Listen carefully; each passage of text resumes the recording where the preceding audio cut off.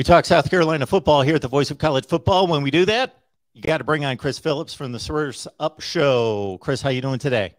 Mark, I'm doing well. I appreciate you having me. It's always a pleasure to chat with you. And as we navigate through the end of baseball season and we creep slowly into the quote-unquote dead period, if you will, it's always great. Count down the days, man. It's crazy.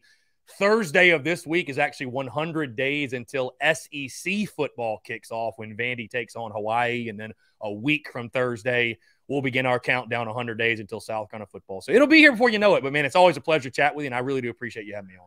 Chris, you had to bring up Vandy, and as soon as you did, and you brought that Hawaii game up because somebody, a caller, called in last night, and they were throwing over-under win totals at me. We got to Vandy, and I was guessing the win totals, and I was within a half a win on everybody in terms of what Vegas was projecting. Vandy, I thought, I haven't looked at the schedule, but they got to be at 3. No, 1.5 for Vandy. Wow. And I looked at the schedule and saw, yeah, they're going to Hawaii, and then they're coming back for Elon, and then they got Wake Forest, and Northern Illinois on the road. Now, who from the SEC would travel to Northern Illinois for a game? But Vandy, 1.5, really, that does 1.5. What's crazy, I kind of like what Clark Lea is doing. I don't know if maybe I'm biased and I want to give Vandy credit because they nearly beat South Carolina last year, but I don't know. I don't think Clark Lea is doing a terrible job, and we all know that's a really tough job. I mean, what James Franklin did there was incredible, but I think Lee is actually doing some good things. I've seen them pull some guys in recruiting. I mean, where they, I don't know exactly where they finished, but I think like top 40, like they had a pretty good class. So I mean, so. I don't know. Yeah. I think I'd be putting money on Vandy to hit the over there. Okay. All right, let's bring it back home. We'll go before I hit you with South Carolina. There's been a lot of talk, Chris, this week, as you well know, around college football concerning the structuring of the conferences. Should the 1-2 seeds be playing in the championship game? Should we disband divisions? Where do you stand on that? So pods versus divisions. And that's where I really start with it and weigh out the pros and the cons, because on one hand, the pod structure, it's like, why would we go to a pod structure? And I understand why you would from the entertainment value side. And I know people, the old school, the old heads are going to hate this because it's a participation trophy type of thought process.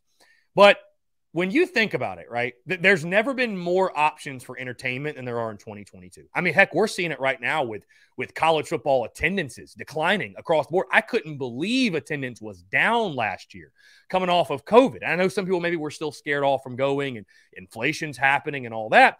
But I think something that also happens is this. There is this win or bust mentality. And we've adopted for some weird reason, Mark, this mentality of, if you don't win it all, if you're not one of the 4 in the playoff, well, then you sucked. You just had a bad year. If you go 8-4, that team sucks. And it's like, no, they're actually a really good team. Yeah. The reason, hate to hear that too. Right. But it's like the reason, the playoff exists. It's not like you're just either elite or you're terrible. It's like there's a lot of wiggle room in between. But because what the playoff has done, and ESPN has marketed to, who's in, and it's all about the playoff. Well, if their team's not in, fan bases are losing interest halfway through the year. And I'm not saying that's happening. Fans are going to, the diehards are going to continue to show up no matter what. But you are seeing fan interest wane, I think, a little bit. Because, again, like I even look at South Carolina. It's like, why were there some people last year that were saying 7-6 was a bad year? It's because it's this championship or bust mentality. So when you bring the pods in, Mark, at least what you do with that scenario and that setup and that structure, you're giving more teams more to play for longer, right?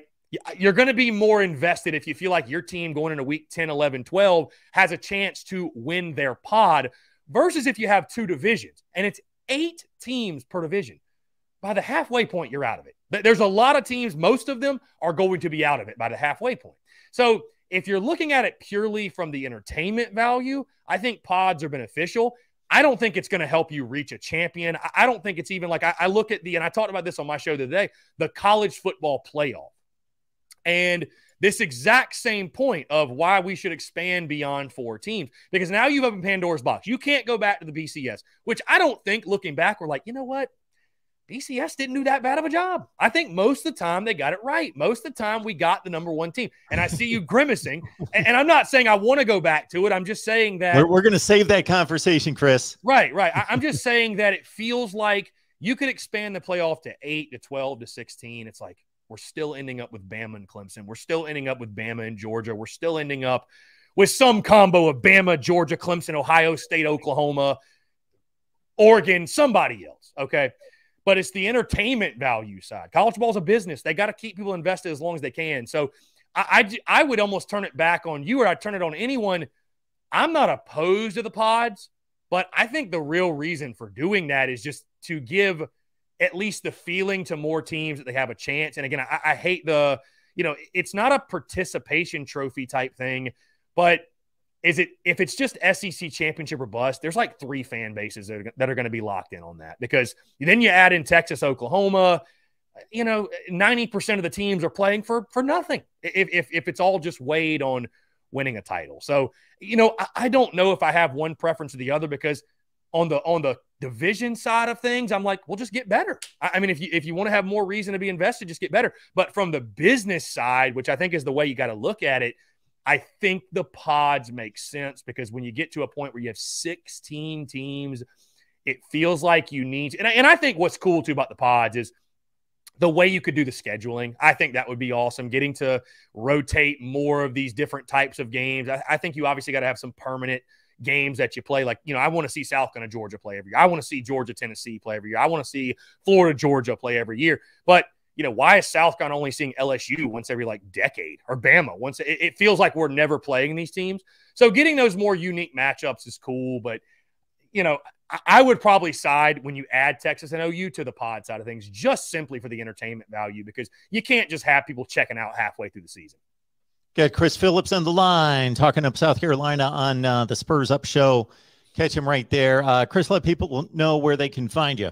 Yeah, so we're on social media, Twitter, Facebook, Instagram, TikTok, at the Spurs Up Show. Any social media you have that we're going to be there, at the Spurs Up Show. You can find our podcast, which drops Monday, Wednesday, Friday. You can find that on iTunes, Spotify, Stitcher, Google Podcasts, anywhere you listen to podcasts, you can find us. We're also on YouTube, the Spurs Up Show. And also, I do a daily live show Monday through Friday that airs on Facebook, YouTube, Twitter, and Twitch. Again, that's all under the Spurs Up Show. And it runs Monday through Friday, noon to 2. We take questions, comments, calls, just like we're doing here. And I, take all the comments and calls and stuff like that. Sort of a South kind of version of Paul Feinbaum, I feel like, where the callers really are the stars of the show. But nice. We're also at thespursupshow.com. So literally anywhere you consume any sort of content information, the Spurs Up Show is going to be there. Just to cap off the scheduling portion of it, I never really understood. And the ACC and, of course, the SEC, they do it the same way. Mm-hmm. You play everyone in your division. You've got 2 7-team divisions, and you rotate the other game in the other division while you have one dedicated rival from the other division. So what I don't like about that situation is there are legitimate cross-division rivalries. Alabama, Tennessee, they want to hook them together. Georgia, Auburn, the South's, Deep South's oldest rivalry. South Carolina and Texas A&M. I can't think of 2 schools in the SEC that have less to do with each other than why do you have to have a rival for everyone? Why don't you just protect?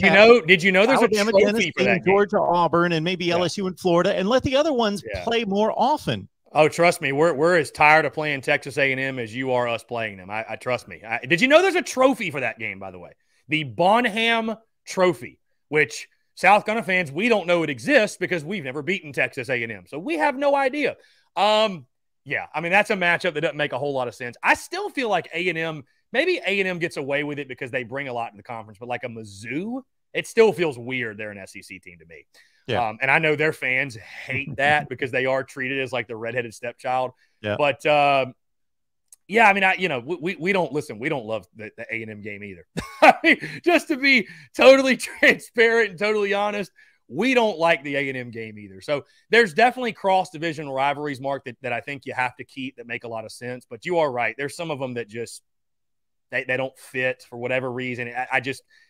I think it just takes common sense. We don't need stats or records. It's just like that game does not make sense. So, yeah, I would like to see them change that as well.